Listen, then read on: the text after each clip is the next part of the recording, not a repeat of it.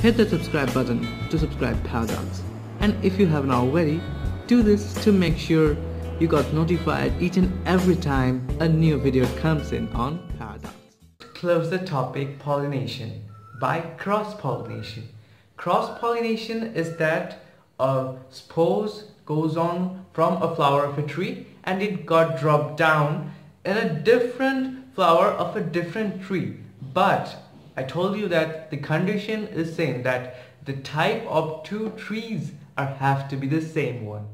And cross-pollination has also three different types.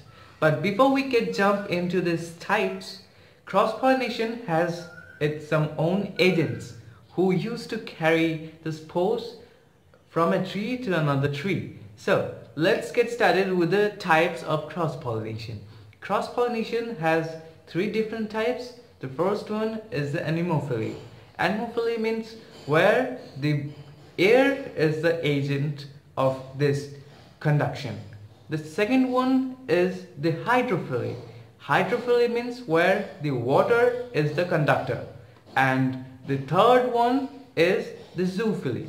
Zoophily has many different types, so let's get started. The first type of zoophily is entomophily. Entomophily means where the agent is insect.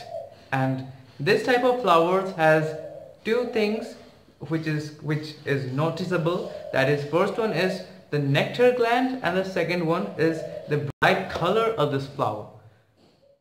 Naturally attract the insects. And the second one is anthropophily. Anthropophily means where the agents are human beings.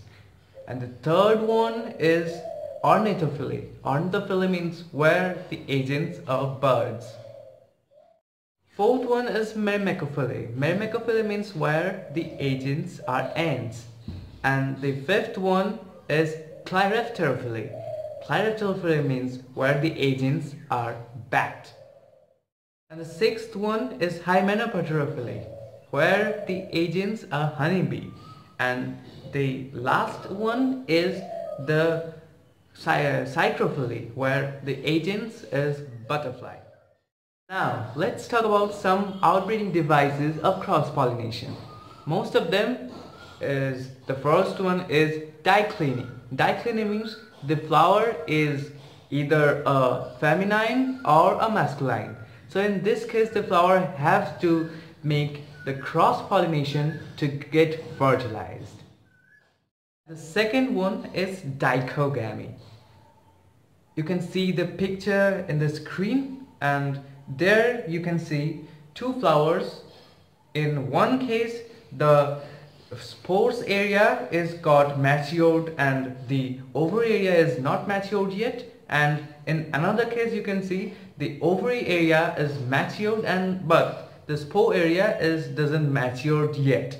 So in this case what happens, which ovary is matured now and which spore is matured now, they got reproduced, they got connected to each other, and this time the cross-pollination happens.